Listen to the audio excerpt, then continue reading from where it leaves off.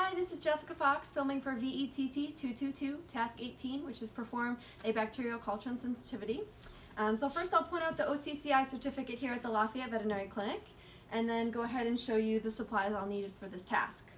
I do have my incubator, which is already set for the appropriate temperature according to the manufacturer's instructions for this task. I do have my patient sample. It is a feline urine. Kermit Bollinger is properly labeled with the patient name, ID, number, and then date. I just have a label, which is patient Kermit Bollinger, ID number, feline, 9 years old, male, neuter, and the date. And this is going to go on the blood agar plate. I do have the sterile swab, which is going to be used to obtain the sample and inoculate the plate with. So we can go ahead and get started. Just going to open up the patient sample and then open up the sterile swab. And then use this to obtain the patient sample. Go ahead and open up our agar plate and then start. So I'm gonna swipe it that way, and then slightly overlapping.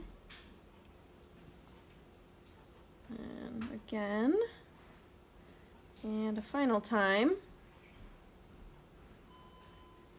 Okay. So we'll go ahead and put our cover back on. Properly label the plate with our patient information. So I will place it in the incubator, and in 24 hours time, we'll be back to see what happens. Okay, so we're back to continue with task 18, the bacterial culture and sensitivity. So the agar plate has been in the incubator for 24 hours now. We're going to check on it and see what it looks like. All right, so it does look like we have some growth here. You can take a look at that, and you can kind of see where I had inoculated the plate there.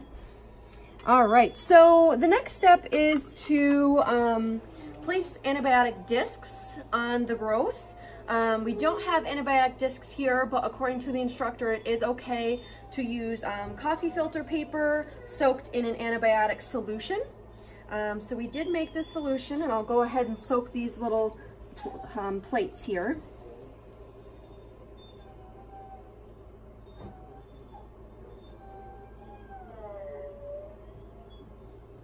Okay, so that looks good. And then I just have a pair of steps here or forceps, I'm sorry, to pick up the discs. Okay, so we'll take these and just kind of place them on the growth.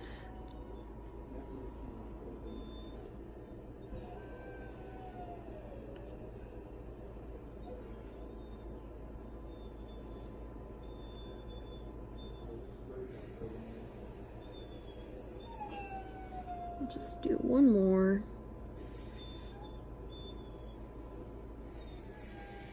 All right. So we do want to incubate this again, so we'll go ahead and place it back in there. Let this incubate, and we'll be back in 24 hours to read those results. I do also want to point you over here in this direction and just show you some similar culture and sensitivity bacterial. So this is some growth. It looks a little bit similar to mine. Mine's a little bit spotty. But it's the same color, and then this one as well. You can see the growth there. All right, so after this incubates, we will be back. Okay, so our blood agar plate has been incubating for another 24 hours after we place the antibiotic discs. So we'll go ahead and take a look and see what's happened. All right. So it does not appear, looking at where the discs are and then the colonies of growth, that the growth is being inhibited by the antibiotic discs. Therefore, this particular bacteria is not sensitive to this antibiotic. You can kind of tell because there's no space in between the discs and then the colonies of growth.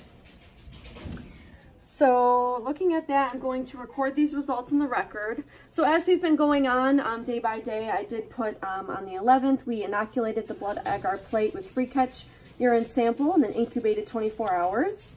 And then the following day, we checked the agar plate, growth present, introduced the antibiotic discs to the growth, incubated another 24 hours. And now on this day, we can put growth not sensitive to the antibiotic discs.